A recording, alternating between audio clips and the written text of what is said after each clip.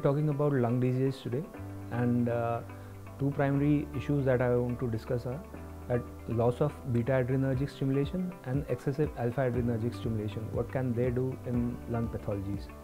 So loss of beta adrenergic stimulation, as we know, in diseases like asthma and COPD, there is bronchospasm, and we give drugs like salbutamol, salmeterol for beta adrenergic stimulation so that bronchospasm is resolved. And we've also discussed, like, when there is adrenal insufficiency, there are less beta adrenergic receptors in the lungs and more alpha adrenergic receptors remain. Those alpha adrenergic receptors will cause dry cough, and excessive alpha adrenergic stimulation later on can lead to fibrosis in the lung and an interstitial lung disease kind of picture. Both low beta adrenergic stimulation as well as excessive alpha adrenergic stimulation can lead to different kind of lung pathologies.